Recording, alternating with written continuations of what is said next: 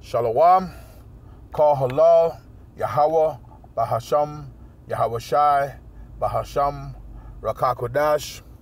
Double honors to the elders and apostles of Great Millstone who taught me this truth and rule well. Salutation and citations to the brothers out there that are laboring and pushing this truth and in sincerity and in charity, risking their lives and their freedom to do so.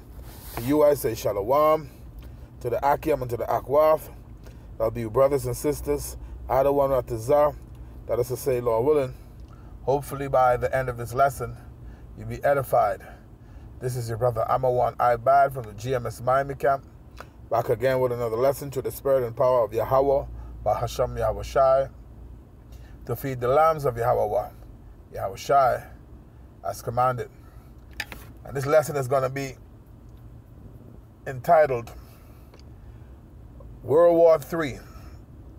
It's clear to see, all right, that there's going to be a World War III.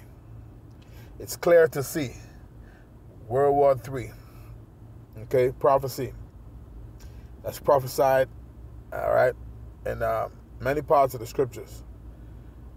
Okay, it's clear to see this build up, things being moved around, okay. Basically, it's the Lord making it happen, okay. The scriptures tell you how the Lord, he mustered the host of the battle, okay. So, yeah. As a matter of fact, let me get a quick scripture, and I got a video here I want to play real quick. But let me grab a quick scripture that comes to mind. I just quoted it, but I'm gonna grab it. This is the book of Isaiah, the 13th chapter, and the 4th verse. It says, the noise of a multitude in the mountains, like as of a great people, a tumultuous noise of the kingdoms and nations gathered together. The Lord of hosts mustereth the host of the battle. Okay? At the end of the day, is the Lord who mustereth the host of the battle. Alright? The Lord is gathering the nations for his purpose, for the controversy of Zion. That's what World War III is about. The controversy of Zion. It tells you that in Isaiah the 34th chapter. Because what they did to the Lord's people, to the apple of his eye. Okay? So we know that the word of the Lord does not return unto him void. Okay? So we know it's going to happen. Okay, now let's get real quick. When you read Isaiah the 34th chapter, I think it's like the 8th verse. Right, it tells you. So when you read up, it tells you how, I read it, verse 5. It says, for my sword shall be bathed in heaven. Behold, it shall come down upon Idomir, which is the Greek way of saying Edom, and upon the people of my curse to judgment, the wicked, Esau.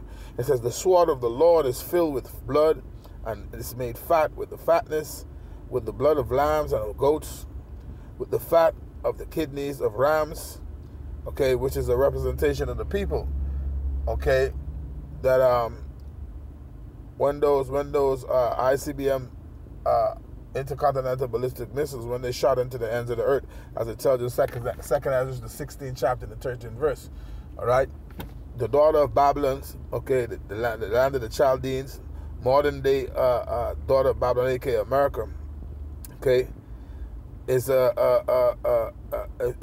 big altar, okay, and the people are going to be sacrificed, man, because, all right, that's speaking of the lake of fire, okay, what's going to be created through ICBM missiles, man, when they begin to be shot into the ends of the earth.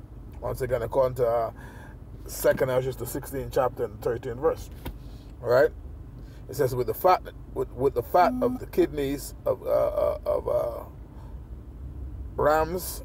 It says, for the Lord had a sacrifice in Basra and a great slaughter in the land of Idumea. Okay? It says, and the unicorns shall come down with with them, and the bullocks with the bulls, right? And their land, so like, yeah, and it says, and their land shall be soaked with blood, and their dust made fat with fatness. For it is the day of the Lord's vengeance, and the year of recompenses for the controversy of Zion. Right, that's the point of what I wanted, because that's what it's for. It's for the controversy of Zion. Okay? So, yeah, it's going to get real graphic at some point. Okay? It's going to get real graphic at some point. Okay? Now, I got this video here. I want to play this video. Okay, from the brother. All right, the beloved brother from GMS. I don't have the brother's name, but his page is the elect, the hopeful elect tree. It's a lady. Even women could see it, man. You know, it's clear to see. World War III is going to happen. So let's listen to this video real quick, and we could get a few more precepts and close it out. Okay. So let me turn on this notification so you'll be able to hear the video, and then we could go from there. So I heard someone say something that really struck me earlier today. They were saying that, you know, we keep saying World War III, it's coming, it's about to happen. It's happening. It's already happening. And then they said, you know, like Americans. Yeah, like she said, it's already happening, man. And there's a woman, and she can see it because it's clear. If you got eyes to see, all right. If you're looking through spiritual lens, the scripture said to measure the time diligently within itself, and when thou seest part of the signs come to pass, then thou should know that it is the very same time when the highest will begin to visit the world which he made. The Lord left signs, man. Isaiah, Matthew the 24th chapter goes into verse 6, where it says, and there shall be wars and rumors of wars. Okay, all you got right now is rumors of wars and wars going on, man. Okay, you have a sort of like a tit for tat thing going on right now with Israel and Iran. Okay, they saying Iran could possibly retaliate, all right, for their general or their commander being deleted. Okay, about a week ago now, I think it is. So we live in a world where we in those times. Okay, but it's clear to see where it's going, where it's going to lead, and tensions are being built up. Okay, you got the war with Russia and Ukraine. Okay, you got the U.S. sending our naval ships over to the region. So clearly you could see the time that we're living in, man. Okay, but let the video play some more. So even are just so individualistic that if it's not happening to them, then it's not happening. Until we have air raids over New York City, it's not going to be a World War III. I mean, just a few hours ago, the blue and white country launched strikes on Lebanon. We're being pulled into this, and you need to get ready, because it's gonna come to American soil. I just know it is. Facts. Yeah, let me play it. Let me play it one more time, because the scriptures tell you clearly. Okay, Babylon is gonna be made desolate. So I heard someone say something that really struck me earlier today. They were saying that, you know, we keep saying World War III, it's coming, it's about to happen. It's happening. It's already happening. And then they said, you know, like Americans are just so individualistic that if it's not happening to them, then it's not happening. Yep, complete walking zombies, man. The only thing they care about is watching sports, basketball, and all of these kind of things. Meanwhile, okay, the world is crumbling around them. Okay. Raids over New York City is not going to be a World War III. I mean, just a few hours ago, the blue and white country launched strikes on Lebanon. We're being pulled into this, and you need to get ready, because it's gonna come to American soil. I just know it is. Now, one of the interesting things that she said we're being pulled into this, but at the end of the day, okay, at the end of the day, we read the scripture, okay, the Lord mustereth the host of the battle, okay, he's the one. At the end of the day, the scriptures tell you that there is no man that can resist his will, okay. So these nations can't back out of this if they want, because these things are already prophesied. For an example, this scripture right here, let's get it, what's that, Revelation chapter 16 and verse 12. This is a prophecy that's happening right before our eyes. Okay, the Euphrates River is being dried up. This was prophesied over 2,000 years ago that this would happen to make way for the preparation of the kings of the east. That's Russia and his bands. All right, it says, Revelation chapter 16 and verse 12, and the sixth angel poured out his vial upon the great river Euphrates, and the water thereof was dried up. Do a Google search and you would see how the Euphrates River is drying up. It says that the way of the kings of the east might be prepared. Okay? When he speaks about the way of the kings of the east, that's speaking about Russia and the nations who he's going to be a god unto. Okay, because when you go to Ezekiel, the 37th chapter, the 38th chapter, okay, it tells you how, all right, Russia is going to be a god unto the nations. It says Gog, all right, but that represents Russia in these times. And then when you see Gog in the scripture, Gog, okay, Gog and Magog, okay, or Gog from the land of Magog, or you see the Medes, that's speaking of Russia. Okay, real quick, let's jump in here. This is Ezekiel chapter 38 and verse 4. It says, and I will turn thee back and put hooks into thy jaws, and I will bring thee forth, and all thy armies, horses and horsemen, all of them clothed with all sorts of armor, even a great company with bucklers and shields, all of them handling swords. Persia, Ethiopia, Libya with them, all of them with shield and helmet. Gomer and all his bands, the house of Togarmah and the north quarters and all his bands, and many people with thee. Be thou prepared and prepare for thyself, thou and all thy company that are assembled unto thee, and be thou a guard unto them. Right, so see, Russia going to be a guard unto these other nations.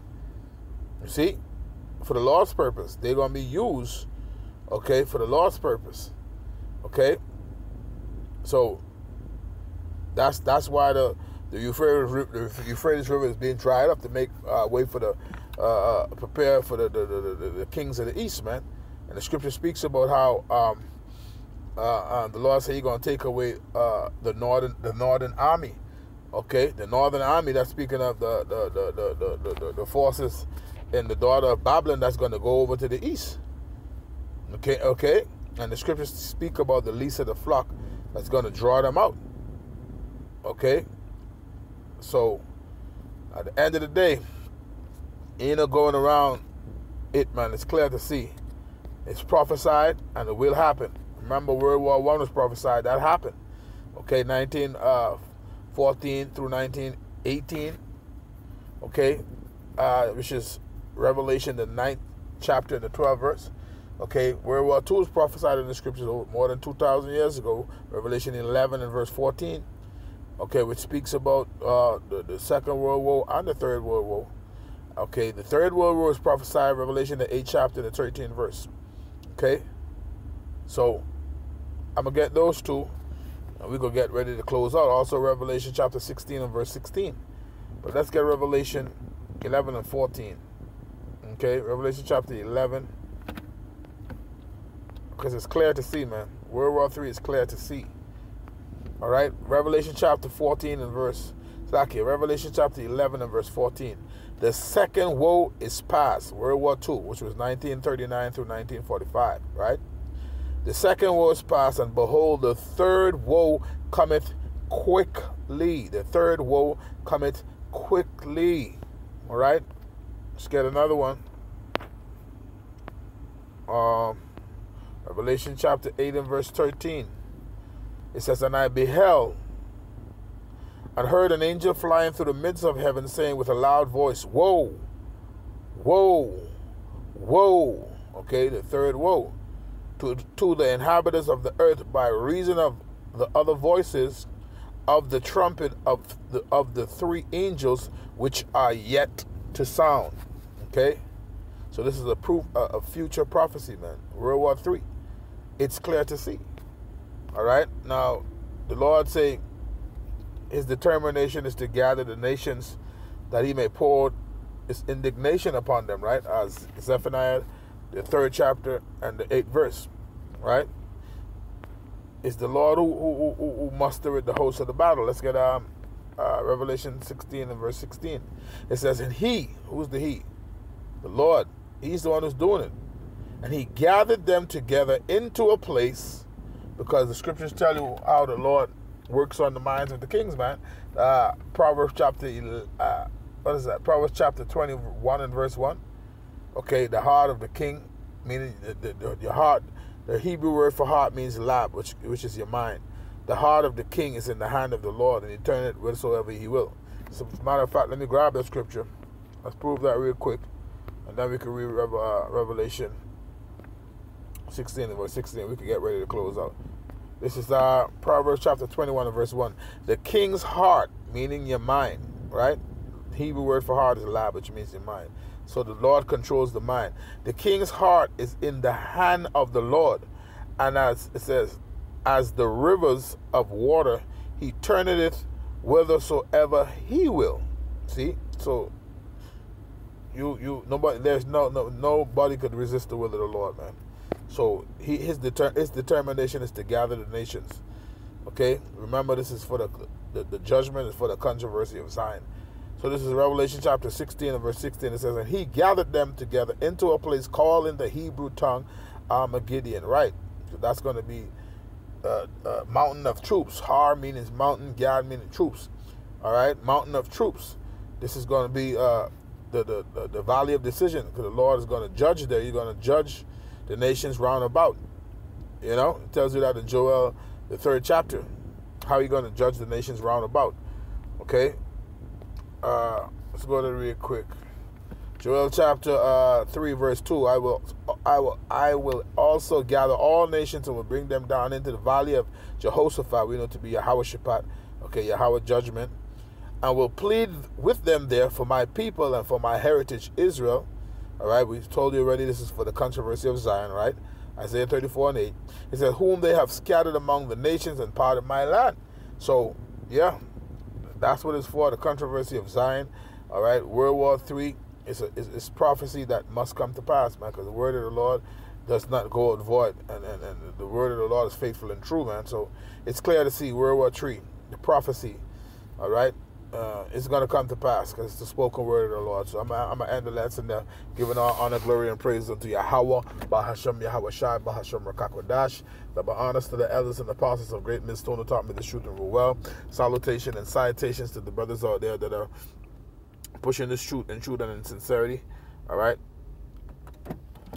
So with that, I'm going to leave it there. Until the next time, shalom.